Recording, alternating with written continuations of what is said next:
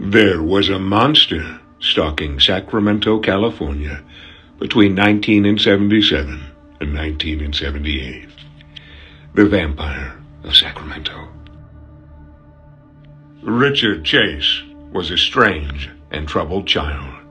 He wet the bed often, he started fires, and he loved to kill small animals. Those check marks are known as the McDonald Triad. Any two of those can be a predictor of trouble ahead. He was delusional and psychotic.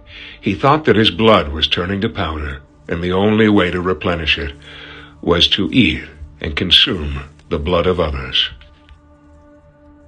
As a child, he would torture cats and dogs, open them up, and eat their entrails and drink their blood. Raw, of course, or it didn't work. As an adult, Chase was discovered in a variety of bizarre situations, being discovered naked in a field covered in cow's blood. His delusions only increased as he grew older. He began to believe that the bones in his skull were gradually falling apart. He injected himself with rabbit's blood to keep his supply topped up.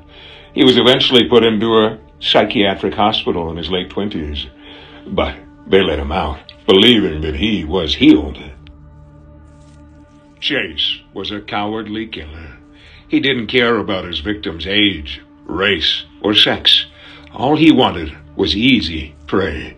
He would stalk around the Sacramento, California area, peering into windows of old, neglected homes, hoping to find the elderly there, unprepared.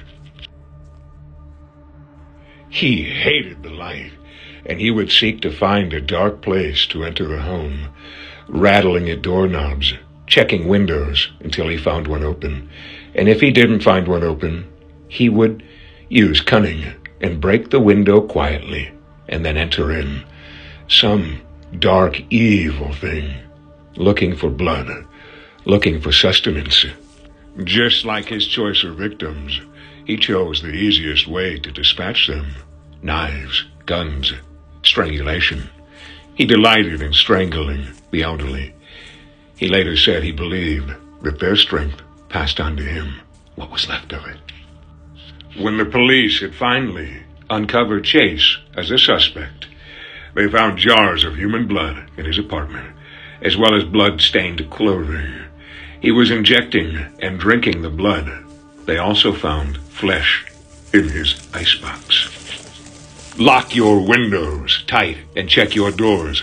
Vampires are real.